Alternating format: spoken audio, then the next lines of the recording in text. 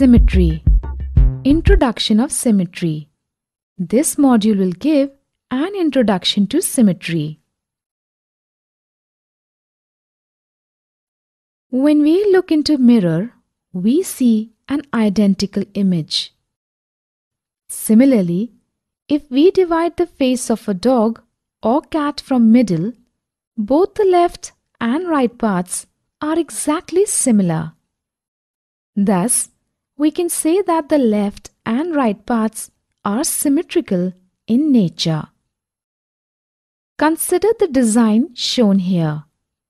If we divide the figure as shown by the line segment, then we get two identical halves. If we turn and fold the design along the line, then both the halves of the design overlap each other. In fact, they are mirror images of each other.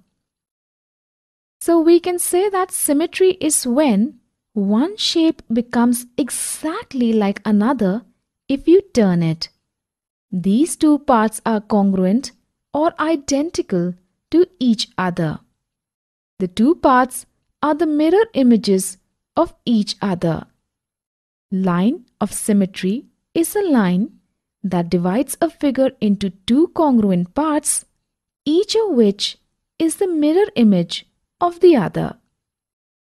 Example: identify if the following figures are symmetrical or not. 1,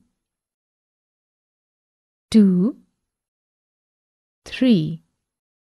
Explanation: 1. We try to find the line of symmetry in the figure. Here we see that the dotted line acts as the line of symmetry. Since the line divides the shape into congruent parts, they are symmetrical in nature. 2. We try to find the line of symmetry in the figure. Since there is no line that divides the shape in two congruent parts, hence the shape is not symmetrical. 3. We try to find the line of symmetry in the figure. Since the line divides the shape into congruent parts, they are symmetrical in nature. Example: name two geometrical shapes that are symmetrical. Explanation: the two geometrical shapes that are symmetrical are rectangles and squares. Symmetry is used in art, textile industry, making designs for rangoli, and various other creative works. Symmetry can be in form of 1. Line symmetry, 2. Reflection symmetry, 3. Rotational symmetry.